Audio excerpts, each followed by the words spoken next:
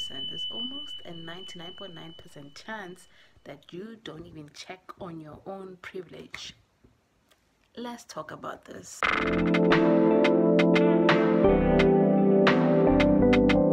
Okay, what do I mean by this? What do I simply mean? I mean that when you are living comfortably, when you have your own thing going on, when you have both parents, you're raised in a good home, that sort of a thing, you can never understand the struggle of a child who never grew up with those things. Or if you grew up fed, nourished, and all of those things, you grew up with food, you can never understand somebody who is hungry. If you have the education and the privilege to go to school, you can never understand somebody who is not educated to your level of standard. For some reason, we live in a society that expects people to be boxed. And if they're not, they are blamed, they are shamed, and they are to be responsible for their action, and therefore they are lazy and less ambitious. That's what the system does that we live in. It makes us blame the people instead of the actual system that causes these problems. So in this case, when it comes to makeup, I'm not a makeup person. The only thing I can do, guys, I'm even showing my bare face and my, my pimples, and I'm showing. I did a little bit of this and this and a little bit of hair. Naturally, I would have short hair, but that's beside the point. And lipstick. So what I'm reacting to is a video of a woman saying that she does not like the blush. I don't use blush. I don't know how they use it. I don't know makeup, guys. My thing is, we're talking about privilege. Remember that this woman does not see her privilege because the blush in itself was made for disabled people, made it easy and accessible. She's not used to that. She's always been accustomed, especially the fact that she's a white woman. Black people, black women need to be included in the makeup industry.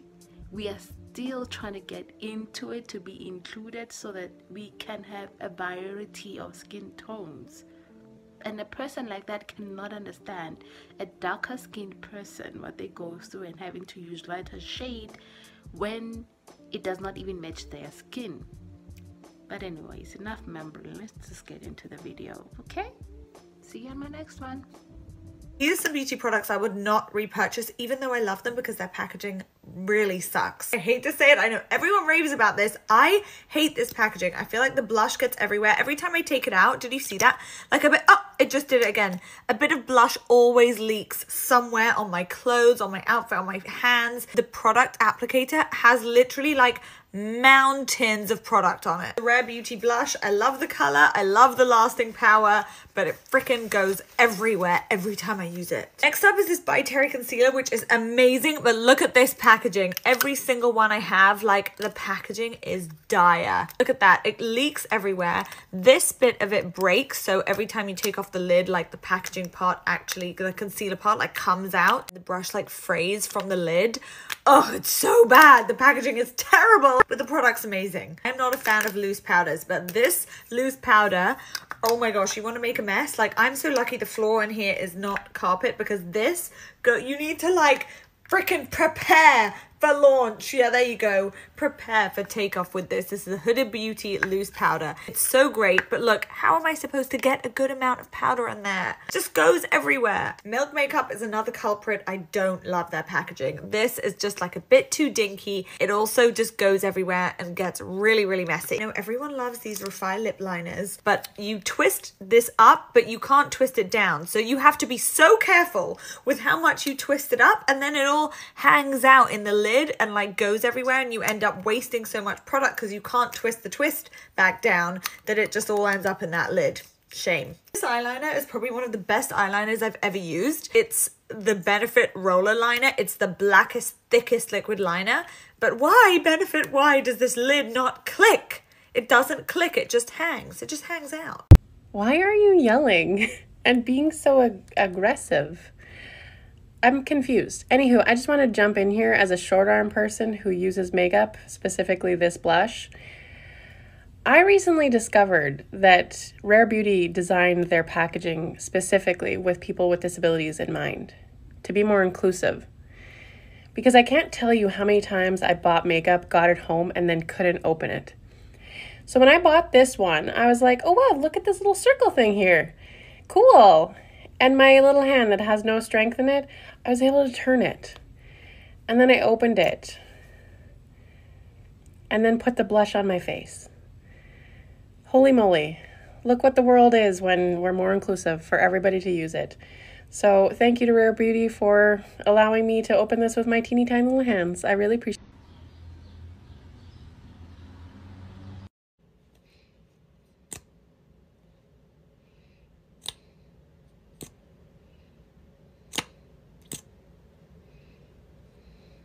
Girl, just calm down, okay? Just relax. Everything's gonna be okay. If you just shh, it's okay. I also had an issue with my Rare Beauty blush packaging. I ran my makeup bag over with a bicycle and I didn't have the lid all the way, so it went everywhere. But I will say it didn't break and it's still totally intact and totally usable. It just has to live here because it does kind of get everywhere because I ran it over with my bike. So I'm gonna use it and I'm gonna until the wheels fall off because it was expensive and it's the best blush out there. So 10 out of 10 packaging durability wise, I will say. That's it.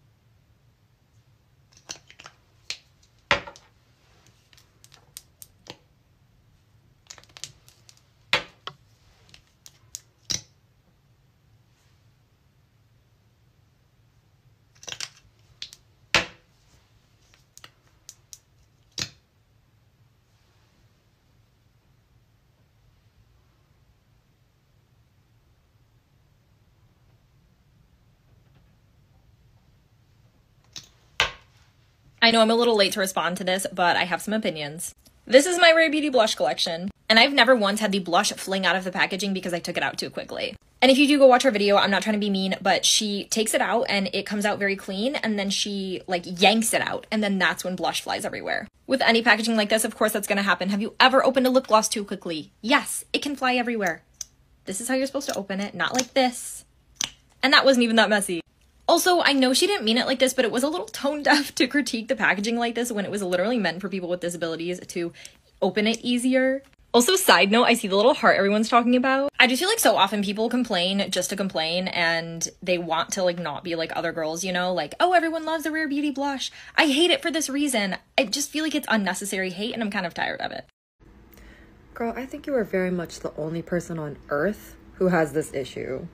Like I've literally owned my blush for over 1.5 years, and I've never once had it splash on my fingers or anywhere else for that matter. And you know what you do when there's mountains of product on it?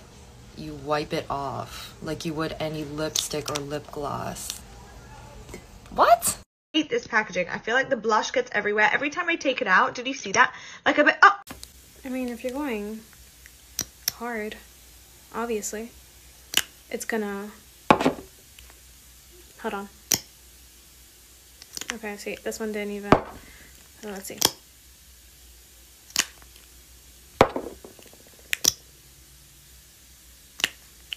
It should be fine. Hold on, let's see. Because I think it's also she tilted. Let's see. It's fine. Watching this video, trying not to cry, because it just sucks that a brand can be forthcoming and say, hey, we are going to make our products accessible for individuals with disabilities, and then an influencer gets on and say, oh my gosh, I just hate the packaging. Like, what a privilege it is for you to be able to say you hate the package because it's not aesthetically pleasing or you don't find it useful, when something has just been made accessible for something like me. Like, you always had the option to use it, whereas individuals like me, we didn't always have the option to be able to use things. So on behalf of individuals with disabilities, that wasn't cool. Please be more aware, please be kind, and please think about the things that you say are trash, because what's trash for you has just been made accessible for someone like me. Thanks.